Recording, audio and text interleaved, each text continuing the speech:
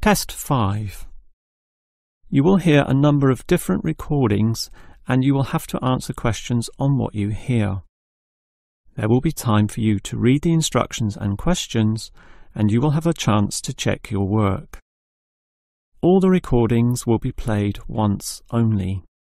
The test is in 4 sections. At the end of the test, you will be given 10 minutes to transfer your answers to an answer sheet. Now turn to Section 1. Section 1. You will hear 2 flatmates, Tom and Richard, talking about their new flatmate who has just moved in the week before. First, you have some time to look at questions 1 to 6.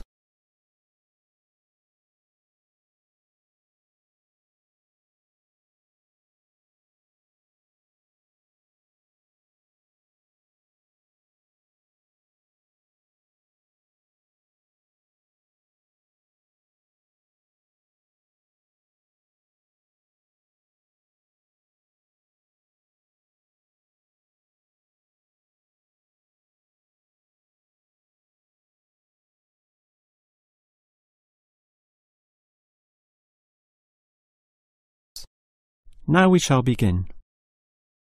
You should answer the questions as you listen, because you will not hear the recording a second time. Now listen carefully and answer questions 1 to 6. Hi, Richard. I'm glad I caught you here. Can I just talk to you about something? Our new flatmate, Anders, is not quite what I had hoped. I was wondering if you shared my concerns about some of his behaviour. Yes, Tom, I know what you mean, but we can't be entirely negative. He has good points. I mean, at least he's quiet. He doesn't play loud music all night or bother others or turn his TV up, disturbing everyone. Sure, he's quiet, but remember our last flatmate? He'd say hi to you and smile and treat everyone politely. In comparison, this new guy is very impolite. He just grunts in reply and sometimes ignores me altogether. I guess that's just his way, just his character. I don't think he realises he's being impolite, and it shouldn't matter to us too much. We can just ignore him too and quietly live our own lives. But his friends are hard to ignore when they visit. I know what you mean, but how often does that happen? I rarely see them, maybe once or twice a month.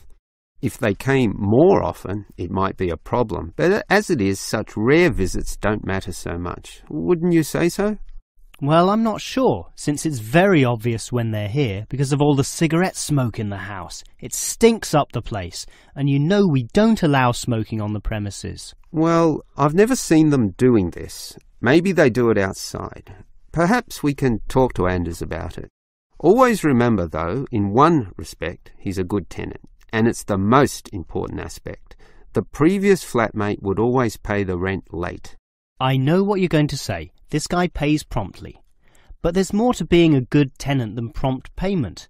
I mean, you need to turn off the TV, clean up your dishes, dress respectably, be polite, and so on. I guess what I'm saying is that basically you need to cooperate with the others, and this new guy fails significantly in this respect. Okay, I suppose you have a point there. Before you hear the rest of the conversation, you have some time to look at questions 7 to 10.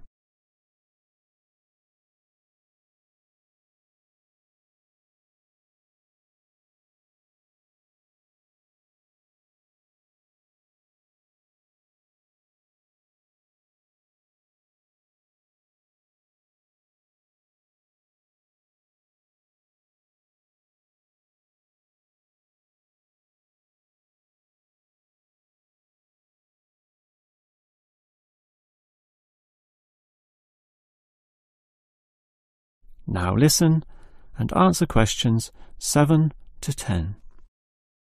I tell you what, Tom, why don't we talk to our new flatmate, Anders, about these issues?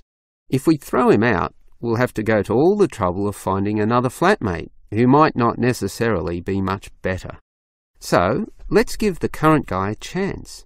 Here, I've got a piece of paper, so let's make a short list of issues to discuss with him. Get it out into the open. Sure, we'll give him one more chance. So write communication. And let's tell him to... Well, we can't change a person's personality overnight. So why don't we have a weekly tenants meeting and we can just ask him to attend. That way we can get to know him better. I'll write attend meeting and we can take it from there. OK, but we have to tell him about his friends. They can't just do whatever they want. Write a heading friends and then write don't smoke anywhere, inside or outside. Well, instead of being so direct and possibly causing offence, I'll just write follow rules and verbally mention the rules. TV off by 10 p.m, no loud music or bad behaviour, including smoking. OK, do that, but I still think we need to specifically mention that last issue. You know how I can't stand the habit. So I'd like this to be another and separate point. Cigarettes, strictly forbidden. And it's important to include the strictly here. We can't pussyfoot around too much. Sometimes directness is necessary. OK, I'll write that. Forbidden. OK. And what about cleaning duties? Anders is a little too relaxed about that.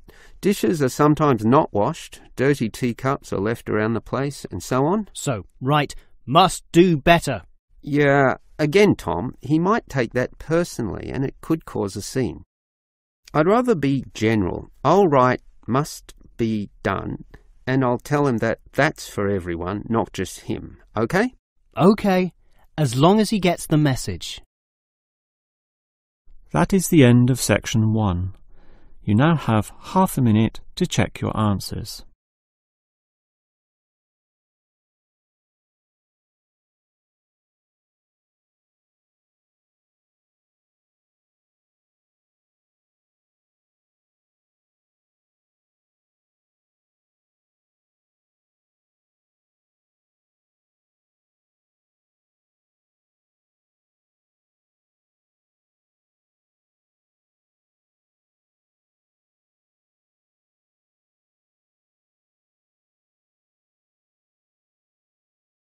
Now turn to section 2. Section 2. You will hear a first aid officer talking to a group of factory workers about emergency first aid. First, you have some time to look at questions 11 to 17.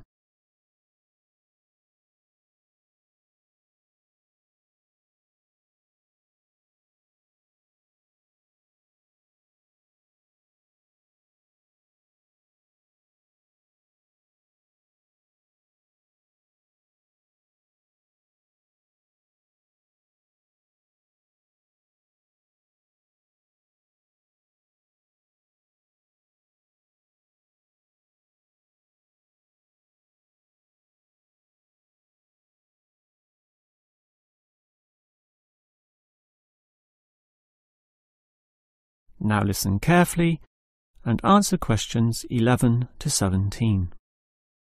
Hello everyone. Now you know why I'm here. You all work in a factory and in this environment there always remains a significant possibility of accidents happening, in which case first aid will be necessary. What is first aid? It is the provision of emergency on-site care when an injury occurs, and it is essential for everyone to know, if only simply, the steps which must be followed. There are, of course, minor injuries which may happen, not needing further medical care beyond the intervention of the first aider, but you can never be sure, thus the following steps must always be followed. These can be abbreviated to the words Dr. ABC, in other words, DRABC. The D stands for danger, and that's the first issue to keep in mind. When an accident happens, immediately ascertain that the environment is safe. That, for example, nothing else will fall or break or cause accidents. If you, the first aider, are also injured, the problem is even worse. The R stands for respond. You must then ascertain the best response.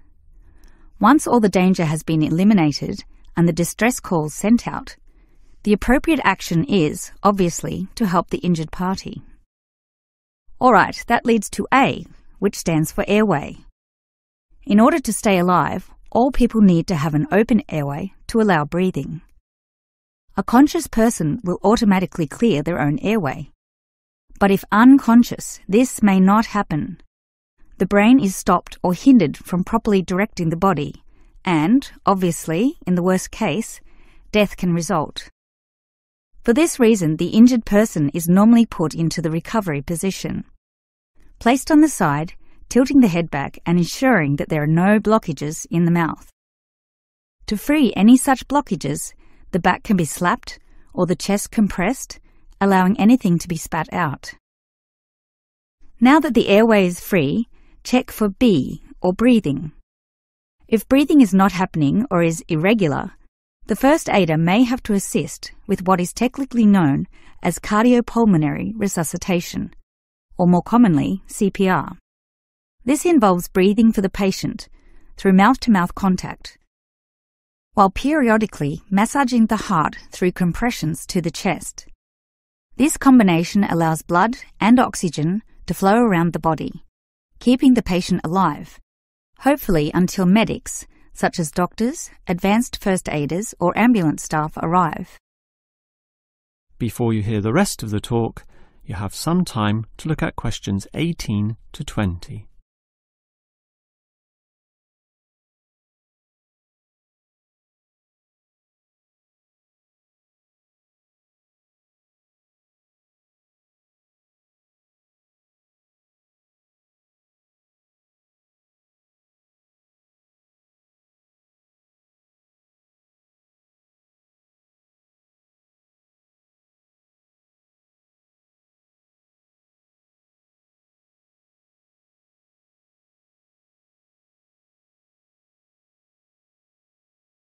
Now listen and answer questions 18 to 20.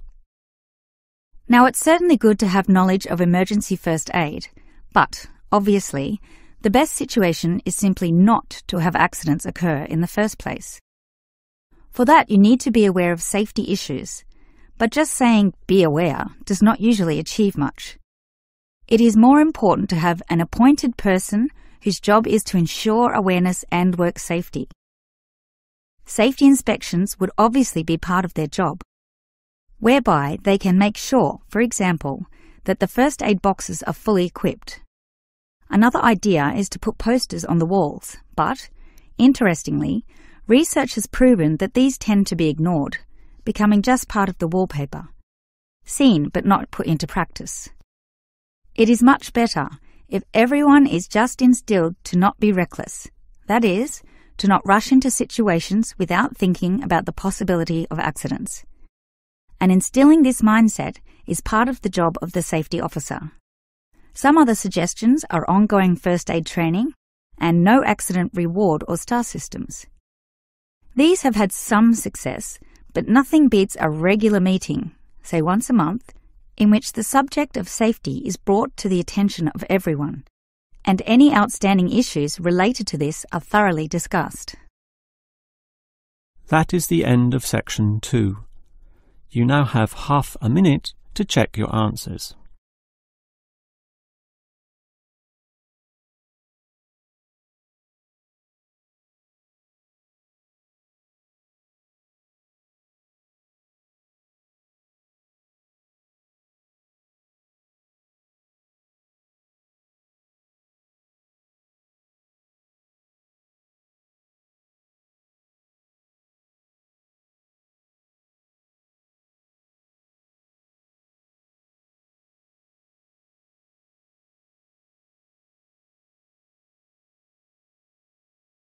Now turn to section 3. Section 3. You will hear two students, Frank and Nicole, discussing their research on university waste. First, you have some time to look at questions 21 to 25.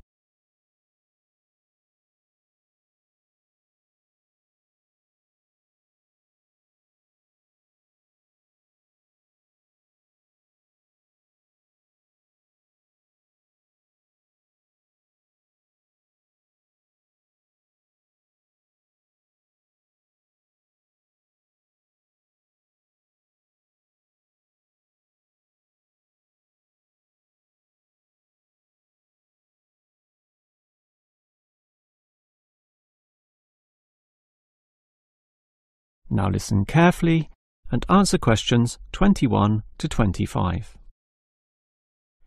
Hi, Nicole. As you know, we've got to decide on the best ways this university can reduce its waste.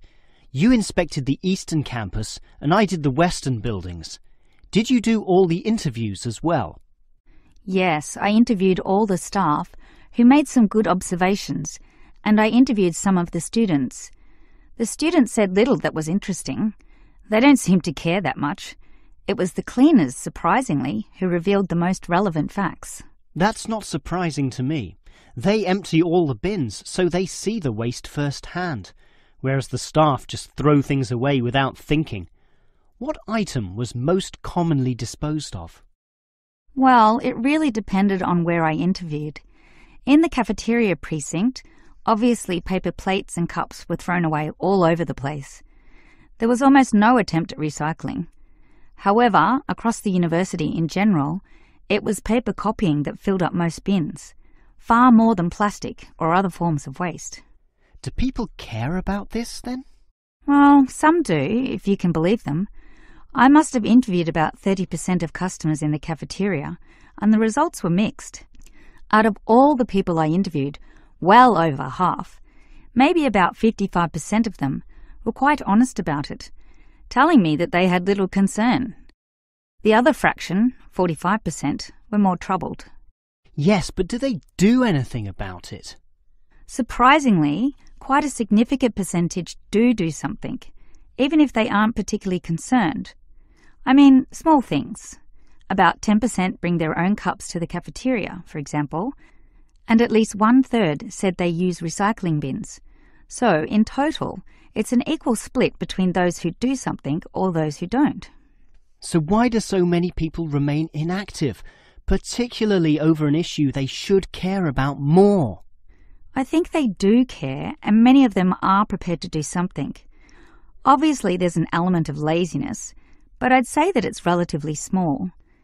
If they knew what to do, and if stringent systems existed, or if the importance of this was made clearer to them, I'm sure you'd see a much larger percentage of people actively working towards helping our environment.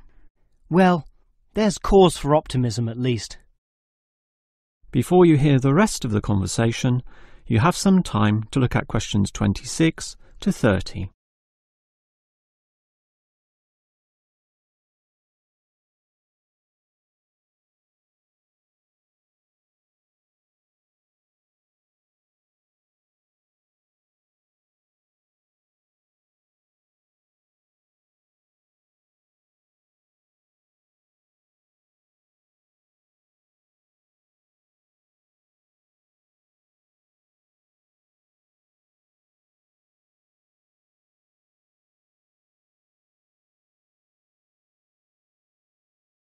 Now listen and answer questions 26 to 30. Clearly then, there's a significant waste of paper here at this university, so I've worked out one practical suggestion which could help reduce it, specifically the waste from the excess photocopying. Let me hear it then. Obviously, for a start, we've got to ensure that people, including the staff, without exception, copy both sides of a page. We can't tolerate single-sided copying. It's just far too wasteful. Absolutely. Just more trees being chopped down. But as people are doing copying, there may be adjustments and practice copying, producing single-sided copies or blank pages not wanted and not intended for use. These need to be deposited into a tray for intended recycling. You know, for recopying onto the blank side of the page. But people don't usually do that. I'm afraid it's just human nature. No matter how unimportant the copying is, they prefer to use fresh paper. Yeah, I agree with you, which is why you need to display these papers right in front of everyone with a clear sign, "Please reuse," to make it easy for them to do so. They still won't do it. I know. That's why you take some of these papers and regularly stack them inside the copier in a special tray once a day, say in the morning. Well, that's getting better, making it easier for them to use the paper. But still, I'm afraid many won't. That's why you allow everyone to select this tray when copying. You distribute numbers or codes to every person, giving them special access to this recycling tray. Every time they use papers from this, it's tallied up to their account. I know I'm sounding a bit negative, or even cynical here, but why should they bother using that tray? Because the person who does the most copying from this recycling tray gets, say, a cinema pass or lottery ticket or some other sort of reward. Ah, right. Now that's a system which might just work. Let's trial it in the office and see what happens. That is the end of section 3. You now have half a minute to check your answers.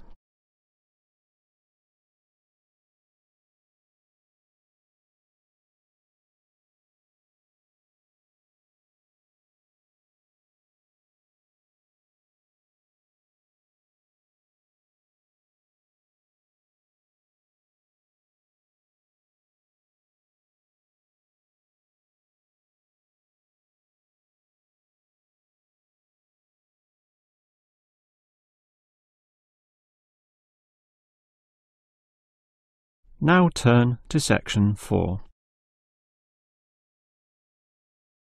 Section 4. You will hear a lecturer discussing techniques for removing carbon dioxide from the atmosphere. First, you have some time to look at questions 31 to 33.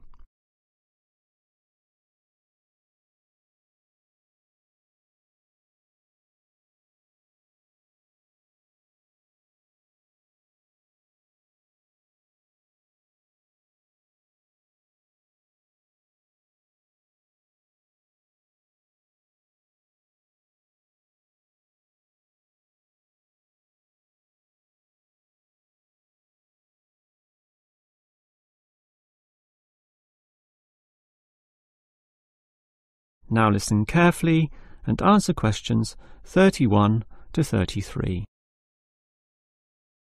We all know about the role of carbon dioxide in causing global warming. Obviously, society needs to reduce the release of carbon dioxide, otherwise known as CO2. This gas comes from the burning of fossil fuels, such as coal and oil, and it is virtually impossible for society to prevent or even limit such activity. Our need for energy and power is just too great. Instead, a more practical idea is to collect the carbon dioxide from the burning process, for example, directly from the chimneys of power stations, and somehow prevent this gas from being released into the environment. To do that, you need to store it somehow, and that has to be essentially forever. It is perhaps for this reason that many believe that, rather than storing the carbon dioxide as a gas, it is better to react it with metal oxides, such as magnesium or calcium, which results in the formation of a hard carbonate material. The gas is, in effect, turned into a stable and unreactive solid, which can simply be dumped anywhere. This process actually occurs naturally, although very, very slowly, and is one cause of the surface limestone in the world. But this slow reaction speed is the problem. Even when enhancing this process through high temperature and pressure, or pre-treatment of the mineral, it is still far too slow to be economical. One other technique which has been suggested is to pump the gas to the bottom of the ocean, where it would react with compounds in the seawater, forming carbonic acid. However, this alternative has now been ruled out. The CO2 may be removed from the atmosphere, but the high oceanic acidity which would result raises its own set of problems, mostly with all the delicate life and the intricate food chains in the seawater, some on which we ourselves depend, and that's something which no one wants to experiment with. Perhaps because of the lack of alternatives, the most commonly discussed solution to the problem of disposing of carbon dioxide is to pump the gas underground, a technique known as geosequestration. In this system, the CO2, for example, could be pumped into underground pockets within depleted oil wells or disused coal tunnels. This carries, however, 3 serious disadvantages.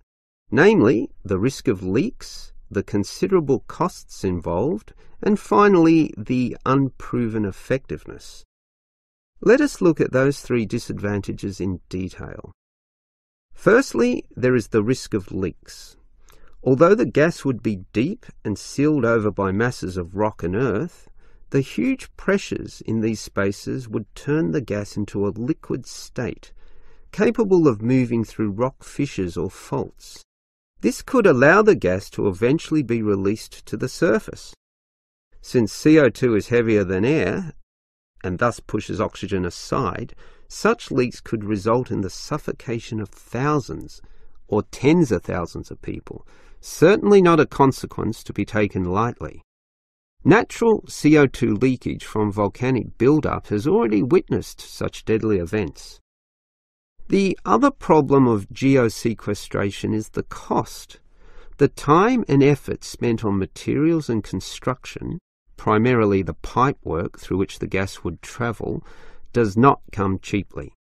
So, if this system were to be implemented in, say, coal-fired power plants, the extra cost would have to be paid by the electricity user, whose bills would almost double as a consequence. Few people are prepared to pay this much simply to make a small dent on the effects of global warming. And this leads to the final problem. The most basic question is whether geosequestration actually reduces global warming. The problem here is that the energy needed to create and drive the sequestration process would require approximately a quarter of a coal-fired electricity plant's output. In other words, the plant would have to burn 1/4 more of its coal just to account for the sequestration of the carbon dioxide. And with coal producing other noxious pollutants, such as sulfur, ash, and heavy metals, the environment is hardly benefited at all. Nevertheless, there are many active experimental efforts underway, primarily in oil production sites. These are small, but intensively monitored and analysed. All we can say now is that the jury is still out on whether underground carbon storage will one day be feasible. That is the end of section 4. You now have half a minute to check your answers.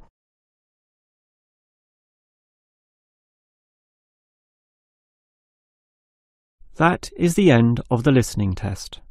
In the real IELTS test, you would now have 10 minutes to transfer your answers to the answer sheet.